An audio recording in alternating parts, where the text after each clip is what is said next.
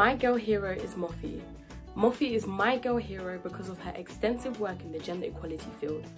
She's passionate, genuine, and her passion for STEM and education equity is what continues to inspire me.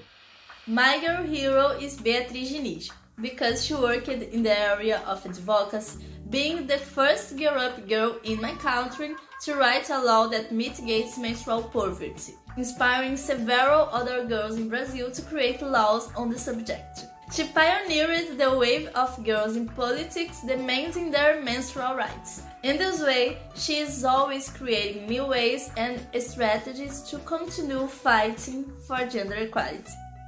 Kavita Rai is my girl hero because from the moment I met Kavita, she had such genuine and sincere thoughts about how to bring the fight for gender equality another step forward, whether that be including more women of color or people from distinct backgrounds. She's so genuine in her conversations and really wants to make sure that all women are heard and all women are part of this movement.